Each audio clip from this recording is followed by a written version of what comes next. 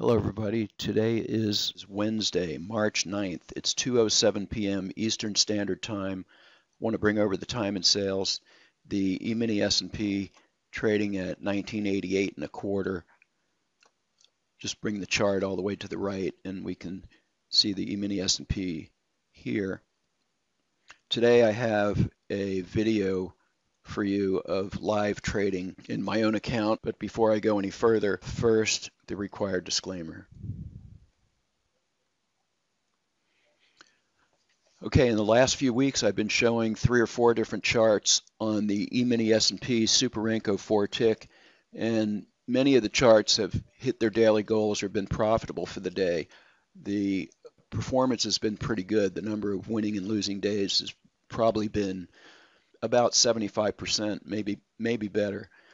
In this case, the reason I was running different charts is I was playing around with starting trading at the open or staggering at a half hour or an hour to see if there was any advantage. I kind of came to the conclusion that for day trading in a small time frame like this, that there seemed to be no disadvantage to not starting at the open. So I chose to trade on the chart that started trading 1 hour after the open, and you can see the trades here. These are actual trades that were actually taken in my account with real money. So just to look at our settings here, I'm trading 2 contracts. This is the chart that I previously showed just trading a single contract. I was trying to show it for trading a small account, but I chose to trade 2 contracts. It's a limit order with a 2-tick offset, and I upped the goal to 700. So there was actually positive slippage today in real time. From the looks of this chart, you can see, of course, there's no H on the trades. They were taken in real time.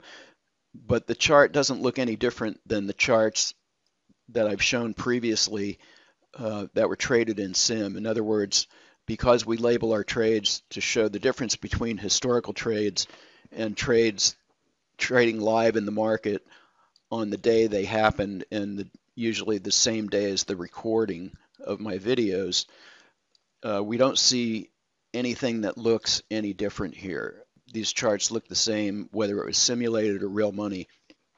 I was just having this conversation with somebody. This is really important, and it's particularly more accurate when you use limit orders. With a stop order, you usually get filled at your stop price, but you could get a tick of slippage depending on how fast the market is moving.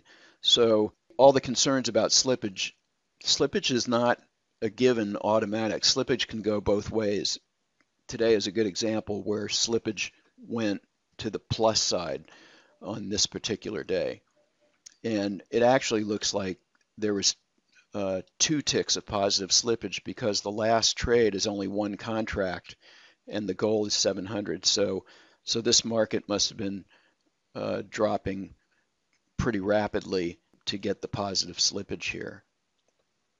Okay, that's all for today's video. If you would like to find out more about the BWT Precision Auto Trader, please visit our website or feel free to send me an email at systems@bluewavetrading.com or give me a call at the number on the website. Thanks for watching today.